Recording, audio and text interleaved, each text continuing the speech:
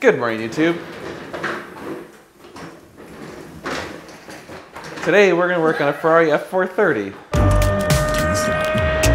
So are you recording all of the nefarious activities? If you're new to the channel, my name is Dan, this is my garage, and over here we have Adam and Daniel. And Daniel is the friend that bought this very, very great specimen of Ferrari F430. Yeah, they're made out of the better one ever made. So. No, this is tip-top shape. What's wrong with this one? Oh, nothing, Tommy. It's tip-top. It's just I'm not sure about the colour. We have two issues we're going to work on today. The first one is, we really don't want this car to catch on fire. Oh, it's on fire. And it's got a fuel leak. So that would be really bad. So we're gonna try and figure out what's going on with the fuel leak. And along with that, we're gonna try and start working on the top, because if the top doesn't work well, we can't really get to the fuel pumps, because we think it's the fuel pump gasket is leaking, because that's super, super common on these Ferrari F430s. So that's where we're gonna start off. But before we dive into it real quick, if you wanna support us, please like, share, and subscribe. Hit the notification bell. Go visit normalguysupercar.com. There you can get parts and services for your supercars. Use the code NGS10 to hooks you up with 10% off. And maybe even go check out NG Supercars, which is where we sold this beautiful example of a Ferrari F430. And we got some more stuff for you too. So there's good and bad news that it's a Spider. The good news is the fuel pumps are really easy to get to once you pull the top up. Bad news is when the top's not functioning, that becomes a problem. So we're gonna try and get the top to come up maybe to like a 1/2 or 3/4 position. I'm not exactly sure. Somehow do it in a way that it doesn't drop hydraulic fluid all over the place. Yeah, it's leaking pretty badly. So obviously both that, the fuel leak and the hydraulic leak, are fire concerns, which are obviously not a good thing on these Ferraris. And not only that, there's also a leak in the header with a nice hole coming out of the exhaust. So having 1500-degree exhaust gas next to the fuel, that's frowned upon with Ferraris. Yeah, yeah, it definitely may be a slight fire risk. Yeah, so we should probably fix that before I light the thing on fire. I like that the owner of the car is here, because I'm not really going to do it. I mean, normally we're all like, oh, you're here, it's your car, you do the wrenching, but I mean, we guide you along the way, and if you get stuck, we help you. We don't, it's not a sink or swim thing. But here, have at it, good luck. But if you're wanting to learn how to work on your car, hey. Yeah. All right, well, I guess we got to try and get the top up, so we'll see if we can do that somehow without having it piss hydraulic fluid everywhere. Do you guys like our super professional seat protector? Seat protectors? Garbage bags and yard waste bags and a bunch of cloth. Because, well, anyway, when we raised the top last time, it puked fluid all over the place, so we don't want that to happen again. Leather does not need to be conditioned with hydraulic fluid. All right. Yeah. Which way is which? That's the right way.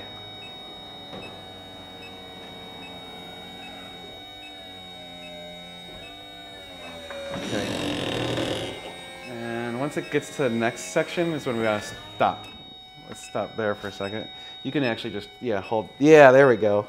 That's what we needed. Now we can get to the fuel pumps. Turn off? Yep. It's hard to hold this up. Yeah. Oh, yeah, I can see the hydraulic fluid right there. Yeah. So that block right there, see it? Oh, yeah, right there too. Man, so the question is the lines of this, it looks like it's this block. So yeah, we want to put this up. See, right in here, underneath those panels is the fuel pumps. So believe it or not, changing the fuel pumps on a Spider is actually easier than it is on a coupe. It's kind of strange, yeah. So let's get those popped off first, because the fuel concerns me more than this. Well, there's a fuel pump, and that would be fuel. Oh yeah, it's evaporating right in my finger. Oh yeah, well, there you go. There's your problem. There's your problem. Oh wow, and that side's clean. Well, clean is such a relative. Well, it's not that. It's not got a puddle of fuel on the top of the damn thing. Okay, so we do have to replace your fuel pump, because that is part of the fuel pump. That is not the gasket. The gasket's down there. So we'll order a fuel pump. And it is side specific. I don't remember what side's what. One side has the sender, one side does not. So we'll have to look up the part number for it and order that. But at least we know exactly what the problem is, and that's, hey, that's a super easy fix. That was best case scenario, and we got it. So well, that's best case scenario would have been the gasket. Yeah, yeah, Well, best case. Okay. Best. Yeah. Second best. Yeah, yeah. Well, at least it was easy to get to. We know exactly And what you the can cause is. diagnose it. That's the bigger Yeah, yeah. aspect. Because I was worried if it wasn't either of these, then we're gonna have to start tracing lines and somewhere on the engine. And actually, then I was like, that's really scary because then if it's leaking fuel on the engine, yeah. And I did get the thing to overheat the other day because I was driving it so hard, and it started flashing at me to slow down. So I was cooking the cats pretty well there. yeah, those would definitely light on fire some gas if it touched. All right, well, let's soak up what gas is there so we don't explode. And, I mean, the question is, if you're gonna do one, do you do both? Well, Let's see how much they are. Yeah, if Yeah, it's like I want to say they're $150 a piece. $500 each, I think. We can just do one. Yeah. It's like Yeah. the movie video. Right. All right. So we found we're gonna replace the fuel pump. It's 239811. We're gonna get that part ordered. So now we're looking at the top, and we've concluded that this hydraulic piece right there is definitely leaking. So we're just kind of trying to figure out how to get this hydraulic piece out. Catch is, I don't know if those hydraulic lines have to be like totally thread all the way back down to the hydraulic pump. I bet they do. That's gonna be a pain in the dick. Well, we're gonna start taking stuff apart and, you know, just take stuff apart randomly. It's probably the best way to do it. By the way, YouTube, I'm not standing on these seats with shoes on. I'm Yeah, yeah. See, you're wearing socks and trash bags. anything on the top. Yeah. Okay. It's just a ram. Okay. How does? How does it come out? Yeah, I think we're gonna have to get a C-clip or something. But I don't see a C-clip over here. On the inside. I think you take off that bracket. Let's give it the old college try. Yeah. Like I said, I think the problem is then we're gonna have to run these lines all over the place to get them out. That would suck. I think it's the only way. I don't think they screw in or something. Or clip in. Adam, for a split second, thought it was a 360. He's just trying to beat the car. Right? God damn it, 360. I mean, it's effectively the same top. I want to make sure it wasn't going to like... long ass screw, too. Jeez. Oh yeah, it's got a lot of thread locker on it. All right, YouTube, so we ordered the fuel pump and we talked to Josh and we think there's a way to replace this cylinder, get it remanufactured. So we're gonna wait till he comes back out because that sounds like it would save us a crap ton of money. I don't know how to do that and I don't want to screw it up. So we're gonna wait for him, so to be continued. Eventually. Okay, YouTube, it's been a few days. Josh is here because... You YouTube, that's why. And I don't know anything about this hydraulic top. Josh had me kind of test it, and we did figure out that it is actually leaking out of here. Oh yeah, yeah, actually now that it's sitting on its side, you can see it literally leaked out and filled this out. So we initially thought it was this, but you can see this is bone dry, and this is, well, got a lot of hydraulic fluid in there. 6 out of 5 times that seal leaks every time. Right. So he said there's a way that we can remove this by cutting the pinch welds or something like that, separating this. So from the factory, right, these lines are just inserted. You can see these dimples here. The aluminum is mechanically compressed. Yeah. Right, so there's a pinch there, and that's what holds the line in. So the aftermarket ones, they machine a notch out here and they put a metal U-plate and tap and thread it and then put a screw in it so that way it's actually serviceable. Right, typical German bullshit. This is not technically serviceable. They want you to replace the whole thing. The whole top. Right. Which really you should probably do anyway because it's a piece of shit. Sorry. But force of habit. Yeah. Sorry. It's like a reflex. Yes. Before you get too far, can you ask Josh if he would like to stay for dinner? I made chicken fingers. Meg, I would love to eat your chicken fingers. And my invoice will follow shortly after. No, but without any discount. I made dinner and we do want to ask you, but we wanted to say chicken fingers for the sake of that. Of course you did, Meg. Why wouldn't you say chicken fingers? I don't make chicken fingers. Classic Meg. Always stirring the pot. Right. She's the best chef I've ever met. She's got the biggest ladle. She does the most stirring I've ever seen. So yeah, as we were saying, German bullshit. They don't want you to replace this stuff, so they're mechanically crimped in, making you think you have to pull the lines off at the pump down inside there and do a whole kit. But fortunately, there's some dudes that have worked around that, so what we have to do is grind the aluminum off the cylinder. Ooh. And get rid of this crimping here, and then we can pop the lines out, and then we can just send this guy. It'll get rebuilt and modified with a serviceable clip to hold the lines, so if it ever fails again, which... You can pop them off. Yeah, despite everybody's best efforts, I can guarantee you this will leak again one day. It's just the way life works. It'll be easy. So today it'll take us probably an hour or so to get this ram off, grinding all this stuff, and the next time it'll be like a 10-minute job. Nice. First, we gotta lay some blankets down and cover the car because we're gonna be throwing aluminum all over the place with the Dremel tool. Yeah. We don't want to completely destroy all the interior stuff. Okay. So we'll do that, and then we'll get making some noise. Sweet. We've got the safety apparel, but safety sandals. Yeah. Business on top, party on the bottom. I guess you cut into those notches. Yeah. Yeah, like we're talking about. See how it's all mushed? Yeah. Yep. So we got to try and come in and grind that stuff there out as much as we can. Oh, God. Okay. Yeah. Fun. Yeah, it's easier with an air tool, but well, here we go. Okay.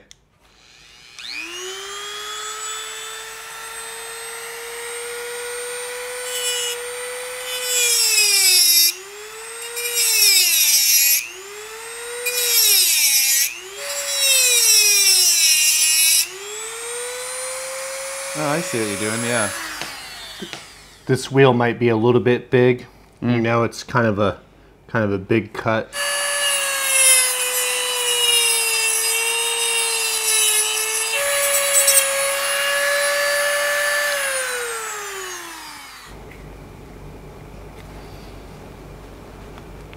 It's pretty close. Yeah, it looks like it. It looks like a tiny bit of metal still on it, I guess.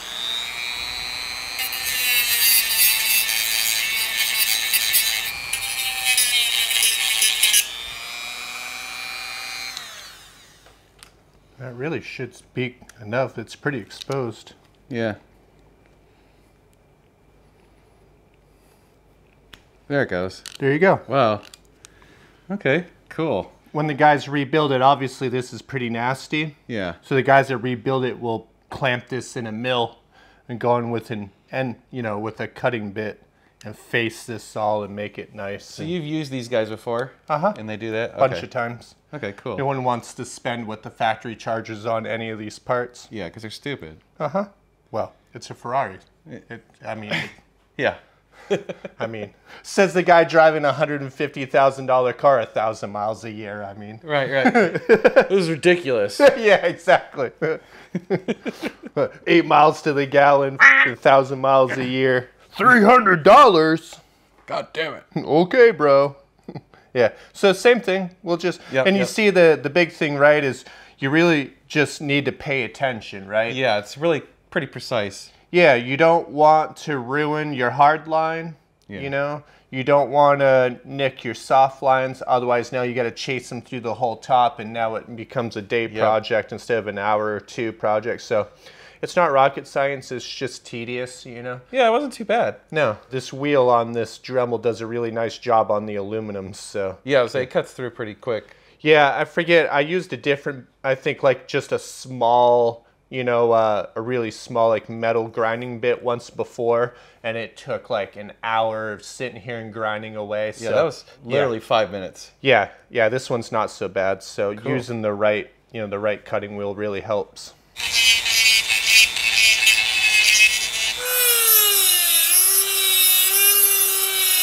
So you can see there, there's this protective washer. That's what the crimp comes down onto. Yeah. So, I ground into that a bit. But not too much. Yeah, we're not real worried about that. Still, you don't want to... Yeah, don't want to mar it up horribly. Yeah. So I like to stop and, as you saw, kind of wiggle and see if we can get it to release. You can see the edge. Yeah. Yep. Start to break loose. Yeah. I think maybe that corner right there, there's still some buildup of material. It's like your dentist cutting out some plaque. Yeah. Even it makes the same sounds. Open wide. Yeah. This won't hurt, I swear. That's pretty good. It should just wiggle out. I don't want to take more material than that if I don't have to. Perfect. Nice. Yep. Wow. That was it. There's just a little. That was great. Yep. Wow. Huh. Yeah. It's not exactly the most poetic and artistic process, but yeah. But now we can send this, so we can take this and send it off, and they'll actually rebuild it. And I think it's only like $250, $300. It's a lot cheaper. Yep. Save you a ton of money. Badass. Thank you, sir. Yep. I mean, they say that the rebuild's higher quality and all that stuff, but to be honest, I mean, it's not like this stuff is, you know, the most amazing parts. So right, it's not like they can screw it up too badly. So whether it's an upgrade or not, time will tell, but it works. Okay. And it saves you $1,000 or something over buying the factory stuff. So that's the important thing. And now, since it'll be all machined and, you know, with the little lock plates, even if the rebuild one does fail sooner than later, now it's, you know, pop them off, send it out, done. Exactly. You don't have to go through this whole process again. So nice. That's probably my favorite part about doing the rebuilt ones, is even if they have to be done again sometime, they're just so easy to take out now. Thank you. Yes, sir. Quick and easy. As long as Josh is here, we're going to have him pull out the ECUs because this thing needs a tune, because we actually just got this the other day. Yeah. You're going to have to wait for another video, but this is all going in there. Oh, yes. It's a lot of brap. This is going to be loud. It's going to be awesome. It's a lot of brap. It's a full IPE exhaust. Headers, exhaust, test pipes, stainless tips, polished tips, valve controller, the works, man. This is going to be badass. I can't wait to hear it. It'll be all right. And now, in addition to the lovely chicken dinner that Meg made for me, now I get to do something that I can actually charge for. Yeah, and you get money for this. See? Boop, boop. I give you money indirectly, and chicken. Yeah. Dude, and people on the internet are worried about our relationship. Yeah, they're all like, oh, Dan. I mean, you all watch enough of the YouTubes. I mean, I can understand why you'd be concerned, but well, I mean, we're fine. Yeah. Oh, and these actually have the header wrap too. The blankies? The blankets, yeah. So, oh, that means it's going to burn in real nice. That's going to be fun. Can't wait for that. Smoky. Oh, yeah. Okay, in case you're wondering, here is the hydraulic pump for the top and all the lines for it and everything. So to get access to it, you basically just pull off this trim and literally just yank that panel off. It was super, super easy. So we're going to disconnect these, pull it out. We're going to have to add hydraulic fluid. We're not going to do that today, but that's something we're going to do in the future. All right, guys, so that was kind of like phase one of the 430 Turd. So this car is our Turd project. It's going to eventually be glorious, or at least really, really nice. We're gonna get it back to good. We're gonna get it back to good and functioning, and the owner, Daniel, is gonna be happy. We got a lot of parts that are in shipping or on their way or whatever, so you need to stay tuned for that because we'll be wrenching to get on some more. So we got the fuel pump on its way, fuel pump gaskets. We're gonna send off that hydraulic ram. We got the exhaust here. Got a ton of stuff. I mean, a lot of work is going to happen on this car. So all of that's coming up soon. So please like, share, and subscribe. Hit the notification bell because then you can join us on this journey for this car to turn it from a turd to something awesome and enjoyable. Also, go check out normalguysupercar.com. There you can buy parts and services for your car, including that IP exhaust. We do sell IPE, Klein, and a bunch of other amazing brands. We don't sell really any OEM parts. So if you're looking for OEM parts, you have to go somewhere else. But other than that, you guys are amazing. Thank you so much for watching. We're going to be doing a lot of cool car stuff, so you're going to want to stay tuned. It's going to be sweet.